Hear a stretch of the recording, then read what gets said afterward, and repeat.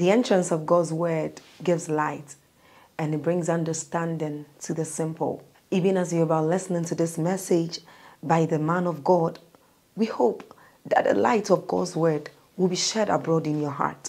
You will know what to do and you will know how to live.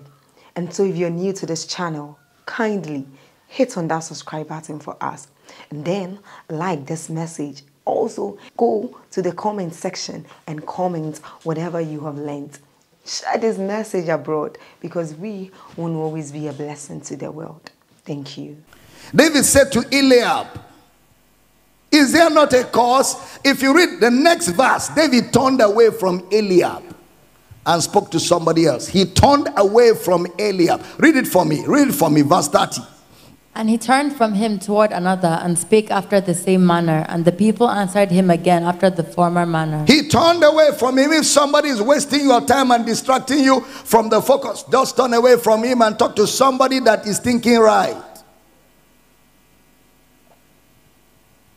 There is no point engaging scoffers. Some people are just scoffers. Don't waste your energy on them. They are not ready to be saved. Any energy you put on them is a waste. Look for people that are ready to be saved. Those are the people that deserve your strength. There are three kinds of people. Number one, people that are ignorant because they don't know. With them you are patient. With them you take time to explain. With them you patiently explain and explain. Then there's another second category. There are those who don't know that they don't know. They don't know that they don't know. With such people you try to be patient. But there's a third category. There are those who are wrong, but they feel bad that you are the one that is right. They are wrong, but you feel bad. They feel bad that you are the one that is right. Like one of them who took me to America to report me to their white Holy Spirit. And their white Holy Spirit told them, go back and preach the cross. Go back and preach the cross. Their white Holy Spirit told them that if I were you, I will change my message.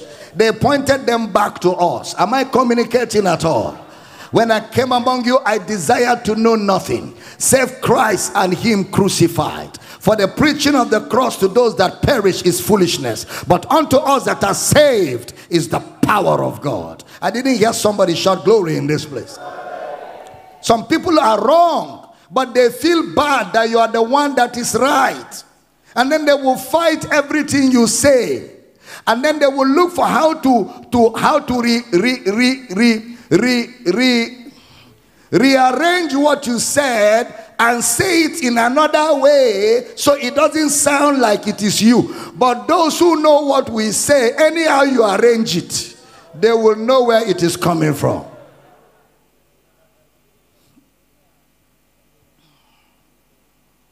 If someone comes online, and this is because all of us are online now. You put up our messages online and someone comes to your space and act like he lacks home training and he looks like a product of bad pastoring. There are two things to do. Number one, B-L-O-C-K. Mengorotoseke. Did you get that communication of the Spirit? B-L-O-C-K. Number two, D-E-L-E-T-E. Those are the two words of the Spirit. When you do that, you are walking in the Spirit.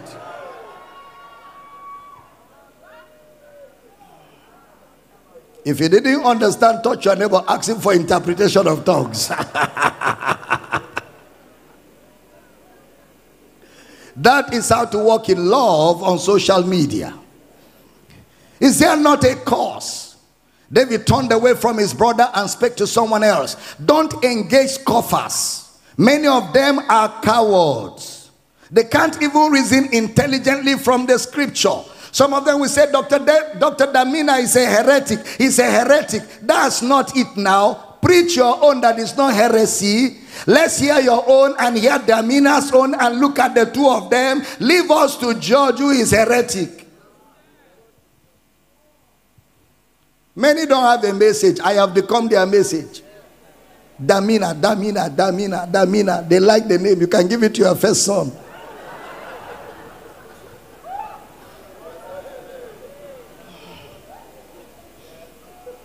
When people cannot engage intelligently, they insult your person.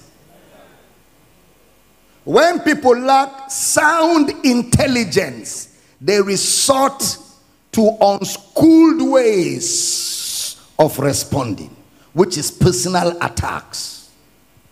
We attack nobody. We call nobody names.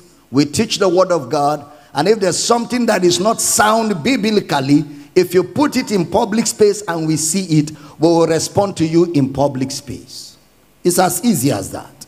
Because we want to put the record straight. We are preaching the gospel, but we have a responsibility to protect the gospel that we are preaching. Am I communicating at all?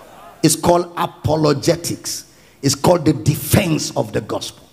And it's a combative word. A combative word.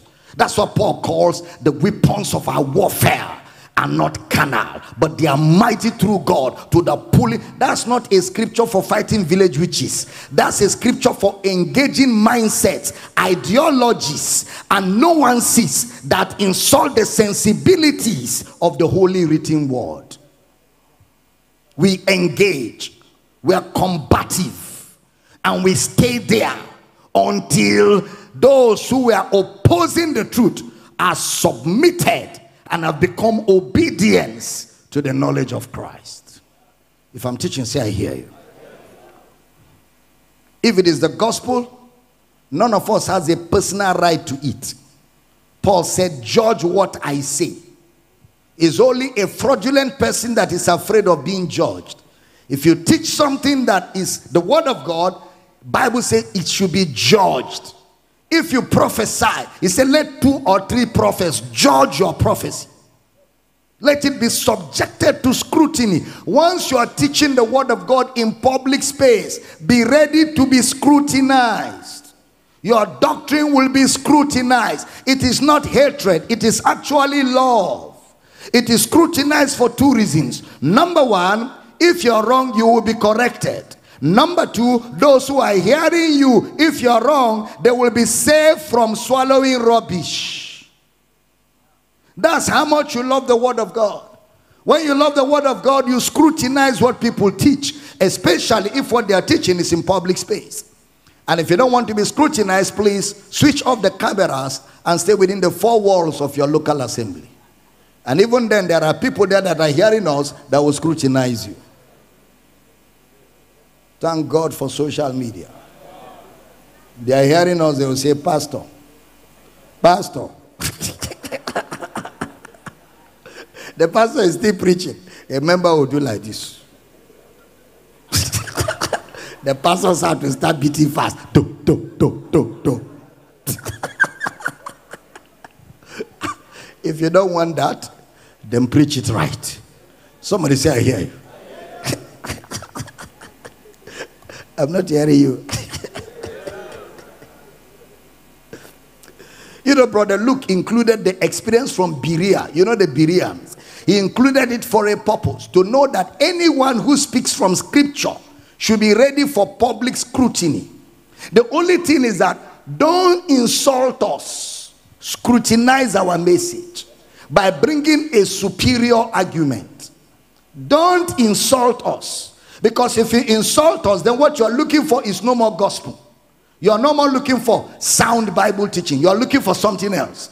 If what you are looking for is sound gospel, scrutinize what we are teaching and bring from the scriptures that we are teaching it a superior argument and explanation. Don't just say Damina is a madman. Who is not mad? Even you that is talking is madness that made you say it. Madness is not a personal anointing. It's our collective responsibility. We can be mad whenever we want to be mad. What are you talking about?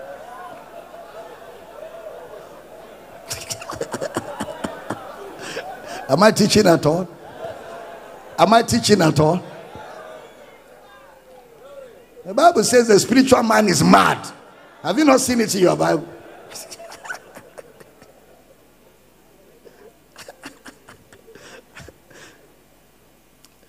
Don't bother yourself about scoffers. Preach the truth. Stay with it and make it very loud. Did you hear what I said? Preach the truth. Stay with it and make it very loud. Preach it boldly with gusto, according to Dr. Gabriel. Add gusto to it. Make it very loud and clear. Someone told me there are scriptures for losing salvation. And I said to him, go and listen to Soteria season 3. When you finish, come back, let's talk.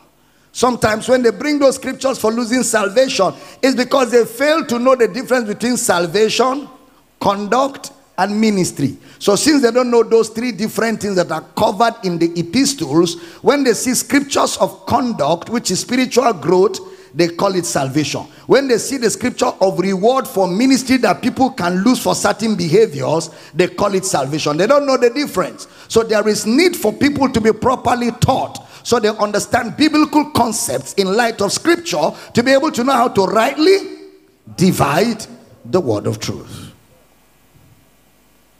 In Soteria 3, we explain, can a believer lose salvation very seriously?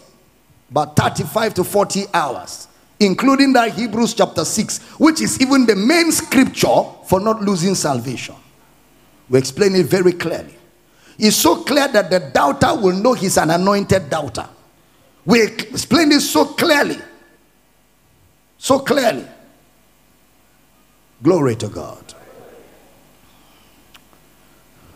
So that when people listen to what we taught, the only reason they will say no is because no is their way of consent.